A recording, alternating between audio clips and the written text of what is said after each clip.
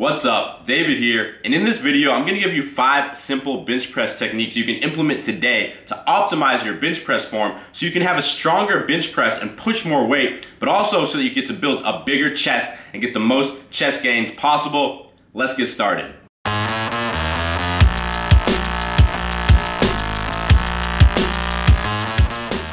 So before we hit the gym and I actually show you these techniques, there's just 2 quick things I wanted to say. First of all, I do not consider myself a strong bencher, but since I've implemented these 5 techniques, my bench press has shot through the roof, and not only am I benching more weight now than I was a month ago, I also have a lot more control over the weight and I'm not shaky at all, and that's just as important, if not more important, than the weight you're using. And second, I want to give full credit where it's due. I got most of these techniques from Greg Nuckols' bench press guide. I'll link that in the description below. It's a long guide, but it's well worth the read if you have the time. Anyway, let's hit the gym and get started. It's time to get beastly. Got my phone, got my sneakers, got my keys, got my water bottle with Gatorade. I just got back from Sevilla, Spain, where it's been like 75 and sunny, and literally the day after I got back to Boston, we got hit by a huge blizzard.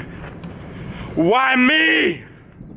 All right, my first technique for you is to lie down some resistance bands on the bench, because this is going to give your back more traction. So when you dig your shoulder blades into the bench and you apply leg drive, we'll talk more about that in a minute. This way you just won't slide off the back of the bench press. And most big gyms will have these, but if your gym does not, I'll put a link where you can buy these to Amazon in the description. All right, this is my first warm-up set at 135. Anyway, the first technique is to use the uprights where you see my hands now to pinch your shoulder blades together. So you're going to put your hands on them and then push your hands outwards so that your shoulder blades pinch together, and then you're going to set your shoulder blades down onto the bench press, and this is going to create an extremely stable base for you so that once you start benching, you're going to be as strong as possible. Alright, this is a few warm-up sets later at 195. Anyway, the third technique is after you pinch your shoulder blades together, use your hands while they're still on the uprights to pull your body backwards like you're trying to pull your head off the back of the bench, and also to plant your feet firmly into the floor and use your feet to push your body backwards. This is going to load as much of your weight as possible onto your shoulder blades, and in turn this is going to create an extremely stable base that makes you as strong as possible once you unrack the weight and you start pressing it. Alright, this is a set at 205 for 5 reps. Anyway, the fourth technique is to squeeze the ever-living shit out of the bar. When you squeeze the bar super tight, on one hand it's going to keep your wrist straight, but on the other hand there's evidence that shows that really strongly contracting one muscle group, like your grip strength, that can also make your other muscle groups stronger. So, it could potentially create a stronger contraction in your triceps, in your chest, and ultimately, obviously, this is going to allow you to have a stronger bench press. After a few more sets of 205 for 5, this is a final burnout set at 185.